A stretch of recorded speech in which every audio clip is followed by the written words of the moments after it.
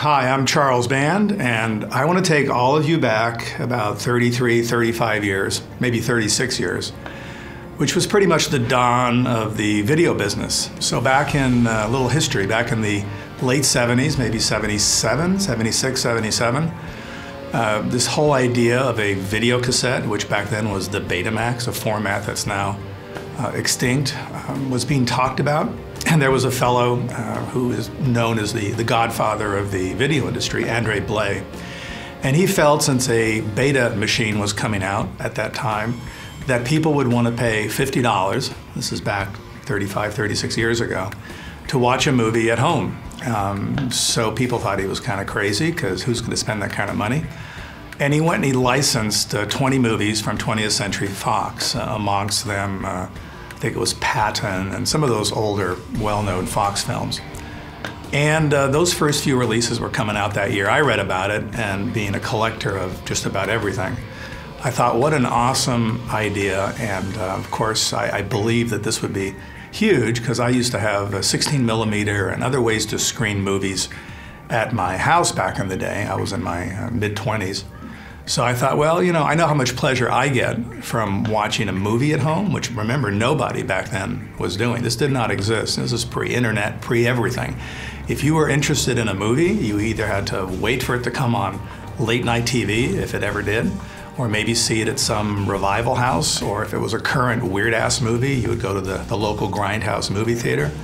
But the idea of, at whim, at your call, being able to see a movie did not exist. So I thought, well, this has got to be awesome. So I was very excited, and I thought, well, maybe what I can do is acquire the rights to a bunch of weird and successful independent movies at that time and start my own label. I'll be the second label out there after Mag Video, which was Andre Blay's label. So I started going to some of the distributors I knew. Again, I was making movies. I had made maybe 4 or 5 films at that time. I'd made Crash and Mansion of the Doomed and the X-rated but not so X-rated Cinderella and Laser Blast, and anyways, during that era.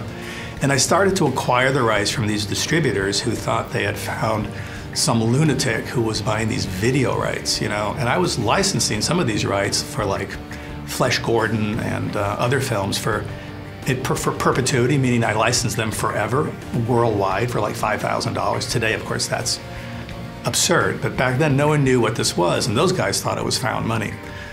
So I started acquiring the rights, and I decided to call that video company back in '77 MEDA Home Entertainment. MEDA, M-E-D-A, was my first wife's name, first name, and you'll probably see a poster fly by in a minute. And that was the birth of the first independent home video company after Mag Video. There were only a couple of us. So we had, again, pictures like Flesh Gordon and Groove Tube and Tunnel Vision, a few of my own movies, some of the public domain films that were sort of obvious and famous at the time.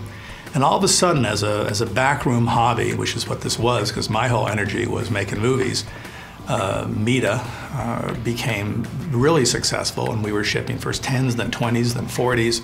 And we had to ship in 2 formats, to give you a little history. We had to ship in Betamax, and VHS, which was the new format. And there was a war between these formats in the late 70s. And no one was really sure who was going to win, even though Beta by Sony, the Betamax, was the first thing introduced. So as the end of the 70s approached, and I was much more interested in making movies, the business was growing. I brought in some partners who, at the end of the day, I wasn't unbelievably happy with. Betamax disappeared, and it became only a VHS business. And at that time, because of my movie endeavors, I was prepping Parasite, things were growing in that world. And because of not being so happy with my partners, I decided to sell MEDA Home Entertainment, which I did. And pretty much overnight, it became bigger and bigger, and they turned it into Media Home Entertainment. So if you have the old MEDA boxes, that's pre my sale. And afterwards, they became Media Home Entertainment. But having a real bug for home video and not wanting to get out of that end of things entirely, I thought, well, let me start another label, make this one more edgy and more weird and concentrate primarily on just horror films, really bizarro horror films at the time. So in '79, late '79, I came up with the idea of Wizard Video. And Wizard Video was going to be the home of, like, Italian Lucio Fulci movies, Zombie, Fear, domestic films like Boogeyman, I Spit on Your Grave, and others. And again, I began to acquire those rights. Again, not expensive, not quite as cheap as in 1977, because people were beginning to catch on. But I built up quite an inventory of these rights, and I started to release early Wizard video cassettes into the marketplace, which was beginning to explode by 1980. And there was a certain amount of success, even though, again, it was sort of my backroom thing.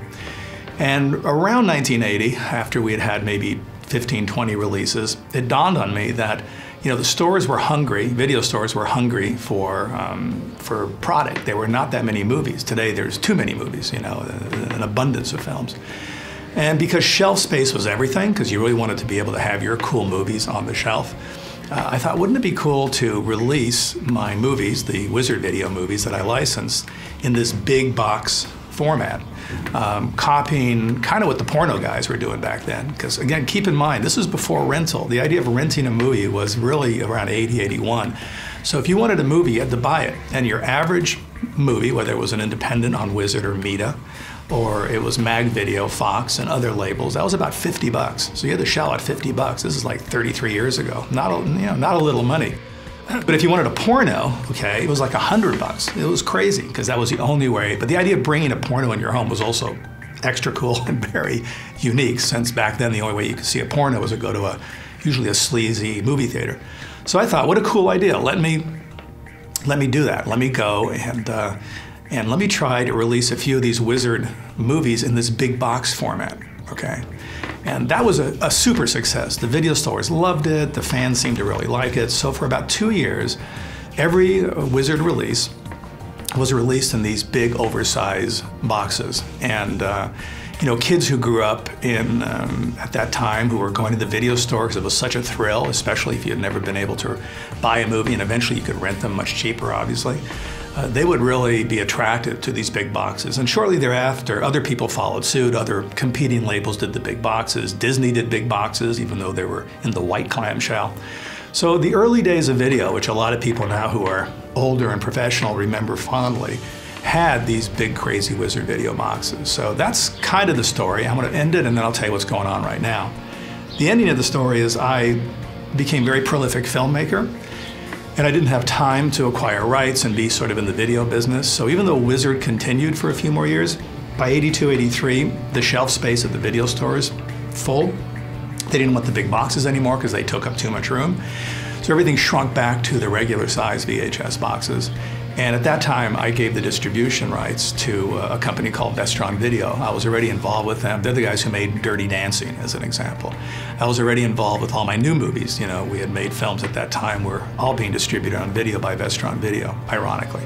So they became the distributors for a while for Wizard Video. I sort of let that go because I didn't have that energy to keep going out there and finding movies. And then I put my time into making all the movies a lot of you guys know about, all the pictures in the 80s, you know, Troll and Ghoulies and From Beyond and Reanimator and so forth and so on. So now, dissolved many years later, like 30 years later, I keep hearing from people that there's a groundswell of collectors for these, well, for VHS, old VHS tapes to begin with, since it's part of the early days of the home video industry, but especially these big boxes.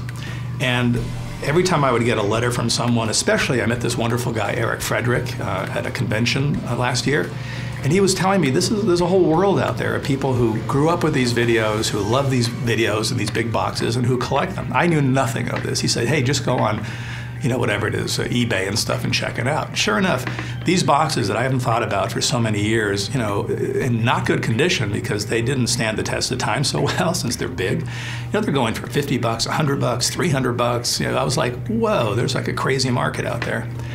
And, you know, as fate would have it, around that time, some months ago, we here at Full Moon have been trying to clean up our warehouse space because I'm a super crazy collector, and I've had some warehouses sort of off campus that have stored things since the, since the early 80s.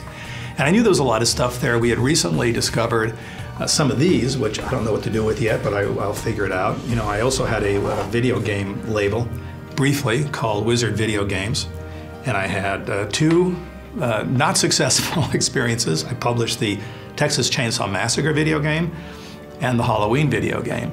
Not successful because I was about 10 years ahead of my time, and this was for the Atari system, and these games were about as complex as Pac-Man. So it didn't work out, spent some money, folded it up, but I knew that I had a bunch of these boxes, just the boxes, you know, from 30 odd years ago. I knew they were there, and I had talked about that some months ago.